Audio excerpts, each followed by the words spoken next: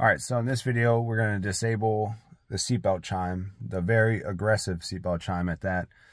This is a 2023 Forester Wilderness, and the reason for this video is to show you how to get rid of the chime sound, not to show you how to not wear your seatbelt when you're driving, but it's very annoying because even if you have any weight in the back, say you had a dog in the back, that chime will go off and it just gets aggressively louder as it goes. So if you have an animal that's going to move around or you put weight in the seat, then the chime will go off and it'll just keep getting louder and louder.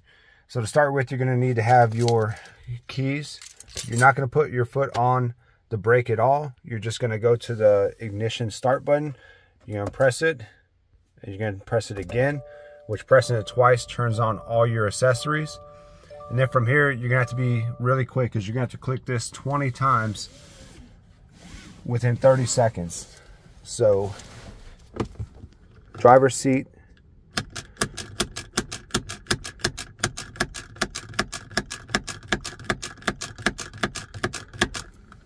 and the easiest way to do that is just hold the button down and click it in, because basically you're doing something that programs and shuts off that sensor.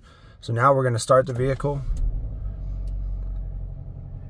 And as you can see, there's obviously two of us in the car, as a passenger and a driver, and the seatbelt thing is not on. So we're going to do a short little drive just to show.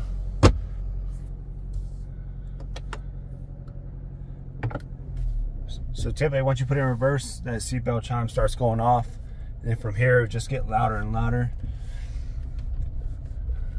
So now we're going to drive. And there is no seatbelt chime.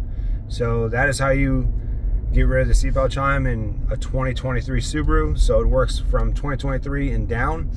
And this is, like I said, a Forester Wilderness 2023 model, and it works on this one as well. So double tap the ignition and then do 20 fast clicks in the driver's seatbelt, just holding down the red part, the release part, and that shuts off your seatbelt chime. So thanks for watching.